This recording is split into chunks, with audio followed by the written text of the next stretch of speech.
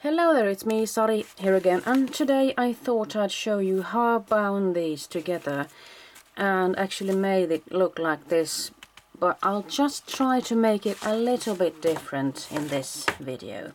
I'm going to make it look like this, so it's going to be sort of like checkerboard looking thing. I have prepared 3 pieces like this, and I do like the way that the string is actually showing on the back or in the back.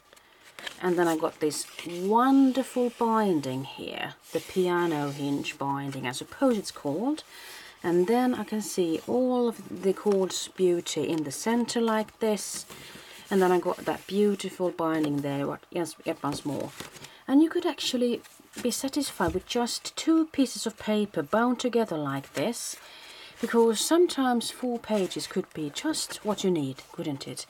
And I chose to make it a little bit bigger this time. You can see that there's a difference. And the reason for this is because I do like to keep my photos vertical. So in this case I do actually have some room left for decorations and even some pattern paper to show in the background. So what I did with these is that I did cut a piece of paper as big as I could. This is a photo album paper, so it isn't a regular cardstock. It's smooth and it's a little bit sturdier, and I like that a lot. And I did score it in the center, and then I just decided on what kind of a measurement I wanted that to be.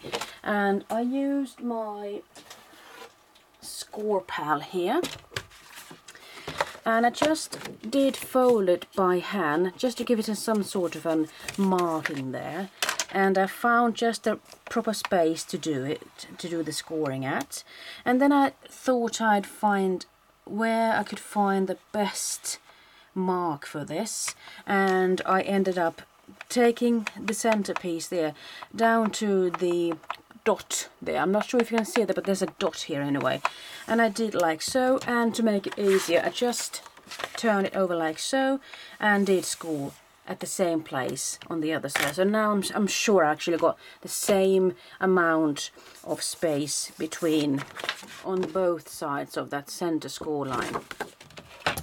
And what I did after that is I really creased it securely, and even took the 2 scored lines. I creased them a little bit better.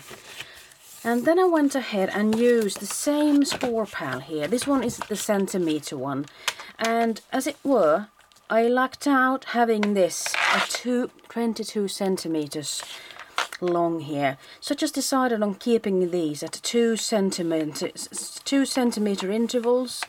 And I made the marks with that pink pencil, so it would be visible for you here on the video, as well as for me while I was going to do the cutting. So what I did, I just cut along those lines down to that scored line down there, and I did so on all of the 8 pieces of paper. So now I think that we are going to be ready for some magic. It's going to take me some time now, so you have to bear with me. I've got 2 pieces of paper, and you can still see those pink marks there. Pretty fancy looking, isn't it? So what I'm going to do, since I have scored all of these 3 lines, it's going to be easy for me to just put this one down. Just going to pinch it together like so, and then I'm going to go to the second or the third one. I'm just going to leave one in between. I'm just going to push them down like so, easy peasy like this, and then you've got something that looks like that, mountain and valley style. And on this one I'm just going to do the opposite. I'm just going to put that one down and keep that one up, and I'm going to take that one down, just leaving one behind in between in every segment like so. No, you see, I made a mistake now, didn't I? So all I have to do is just take them all up again. Sometimes you just don't succeed the first time, now do you? So I'm going to keep this one up, and I'm going to take that one down. So the second is going to go down, and the 4th, and the 6th, and so forth. So now I think we are cooking. So you see, every second like this. So then it's up to you what you want to put in between. Some people like to put pieces of wood. If you would like to use these skewers, you would just sew it together like this. Take the pieces of paper here and there and just go all the way through. It's a bit tricky with these skewers. I find it a little bit easier with the strings, even though it's going to take me some while to do this. The first one isn't going to be that much of a hassle, but I do want both strings to go through. In the first book I used this wonderful turquoise string, and I do love this. But since I want to make this album for I don't know really what kind of a topic, I'm just going to keep it pretty simple, sort of vintage looking, with 2 colors of string. A beige one and a brown one. And I'm hoping I'll be able to make that work when it comes to decorating it later. So now I have put the string through the first loop. Let's call these loops, shall we? So I'm going to take the second one. I'm just going to keep the strings on top. And if I can't get both of them through at the same time, I'm just going to go underneath with my finger and just force them through like so. And since this is string, or paper string this is actually, so it's pretty flexible like so. And now I have to take both of these through the first segment yet once more. And it is a bit tricky to get both of them out at the same time, so I find it a little bit easier guiding these with my finger. I didn't say it was easy, but it's easier. So you have to be patient, which I have told you a couple of times isn't one of my strengths.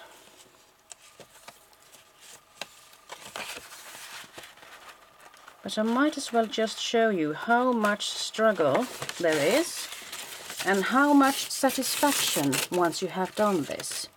So now you've got starting to see that these pieces of string are going to look like a worm going through, or perhaps a snake even. So I'm just going to go back and forth.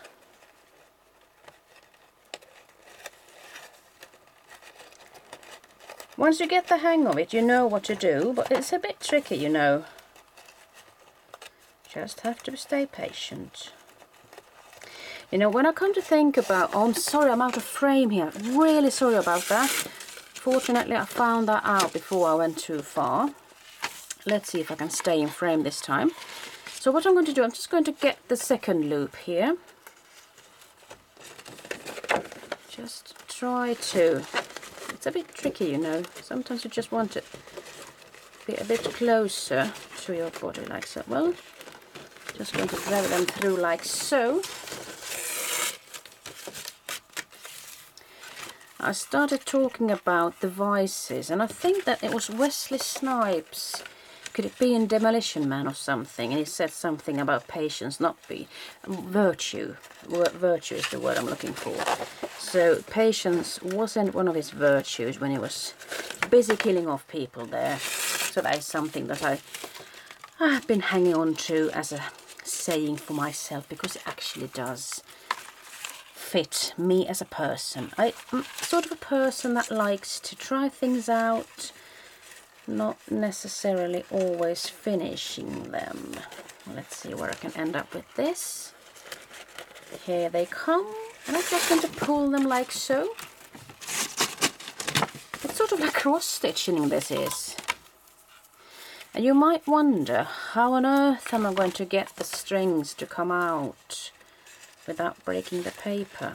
Well, that's where the magic happens, and I'm going to tell you, you will be surprised.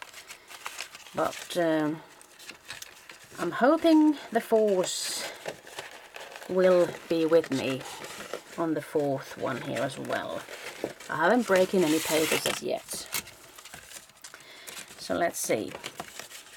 A couple of more to go.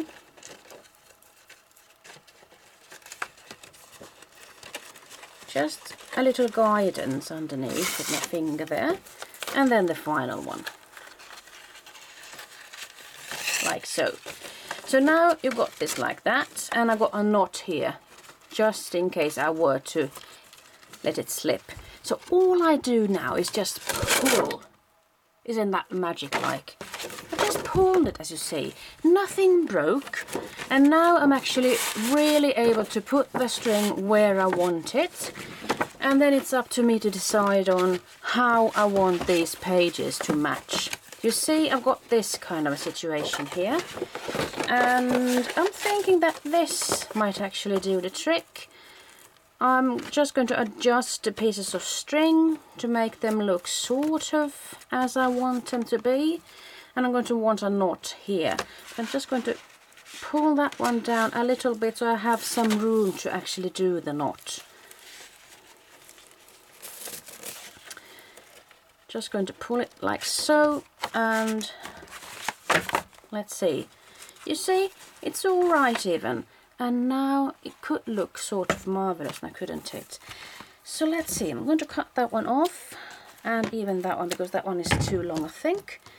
So now we've got either 4 singular books with a wonderful binding on the back and a smashing binding on the inside. And as I told you before, this could be enough with just 4 pages. But if I wanted to bind these together, I haven't really discovered a nice way to do it without getting it too bulky. On this one, I did as follows. I just bound 2 pieces of 2 sections, or I'm not sure what you call it, 2 sections together by putting in an extra piece of paper, as you can see there.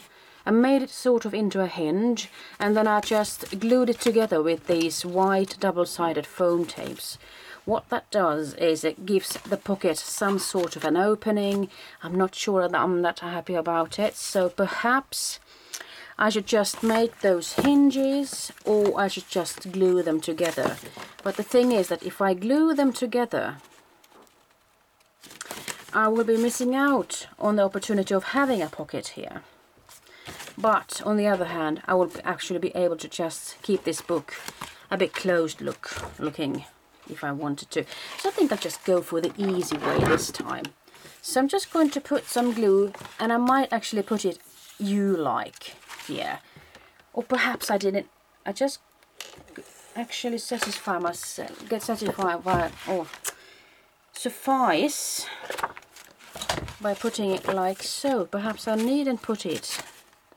And then I'm just going to make sure that these are going to be every second. So I'm not going to put 2 of the same together, looking at the spine.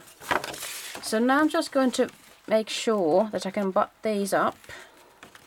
I'm just going to take the corner there with the corner there. And just going to rub off the excess tape there. So easily as this, I've actually created a pocket by keeping it on the sort of flat side. You see, this is the drawback actually of just gluing things together like this. It gets sort of small but tight. It could be a benefit, of course, as well. I think I'll just go for this with this one. And if I'm going to put that one there, it will be the every second method there. So I'm going to be satisfied with that. But if you don't want to keep these booklet pieces so tightly together, I would suggest you to make a couple of hinges and glue them down with just regular tape or something in order to keep it still sort of tight. Just going to put them down like so. And I've got my 3 pieces together like that. And for this one, I'm just going to finish it off with putting that one there. And it's going to be nice looking, I think. So let's see. I'm going to open it flat like so. A bit easier for me to work with. That one went away. And let's see if I'm going to make it right even with this one. I can see that this one makes a perfect ending there. So just going to take corner against corner and butt it up with this one as well, and just push it down the line like so. So now I've got it here, and the benefit of actually having strings instead of those skewers is of course that while it might be looking nice with the skewers like that, if you are not paying attention to how short or long the skewers could be, some people just leave them outside looking like this, and then they just put a string or something to tie them together. They make 8 loops or something like that.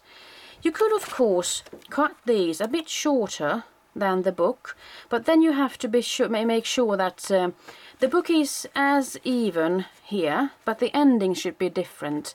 So I'm not sure if you're going to be able to make this every second kind of look here. Perhaps you could manage to pull this kind of look off.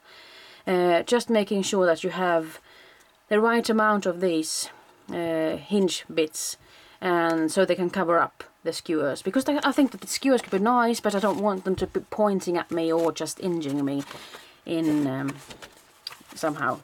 Well, so here the book is, and now it's up to me to just start decorating it. I got a pocket here, a tight one. I could be happy with that perhaps. Another pocket here.